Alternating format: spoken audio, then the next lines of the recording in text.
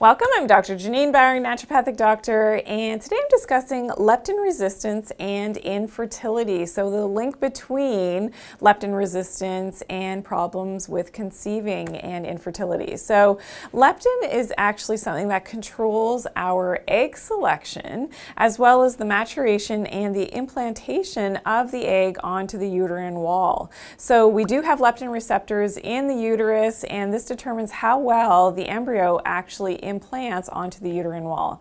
Unfortunately, because of our modern life with blue light toxicity and a lot of artificial light which we're exposed to, is the problem that this is also related to leptin resistance. So this is something that I've discussed in my other causes of leptin resistance, so make sure that you check that out in terms of artificial light exposure and some of the things that you can do to decrease your risk and your exposure, as well as EMF, so non-native EMF. So this is the electromagnetic frequencies or radiation from our cell phones, from basically anything that's plugged into the wall, as well as Wi-Fi routers. This is radiation that we can't see or necessarily perceive, but it is definitely linked to leptin resistance, and this can then increase our cortisol levels, causes overall inflammation in our body, and this is related to something called Pregnenolone Steal. So this is when there's the improper usage of pregnenolone and it will always go towards cortisol. Is something that I share in another video, so you can check it out all on Pregnenolone Steal.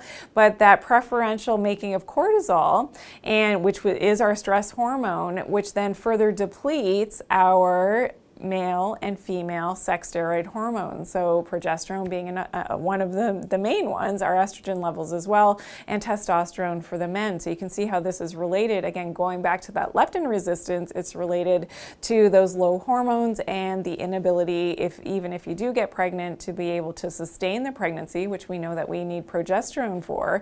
And if we've got the Pregnenolone Steal thing happening, then unfortunately our progesterone will be depleted and maybe you won't be able to sustain that pregnancy. So really important that we fix the root cause of this, fix our environments. Check out my entire video all about the tips how to fix the leptin resistance, and that will go a long way for helping your fertility as well.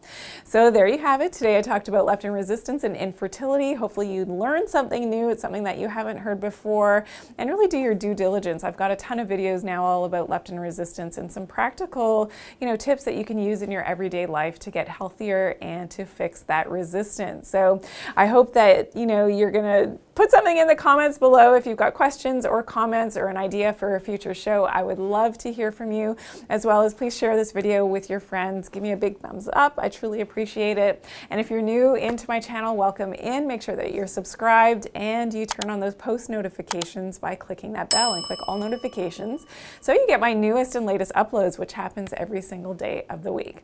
And remember to always take good care of your health and do it naturally. Thanks for watching today.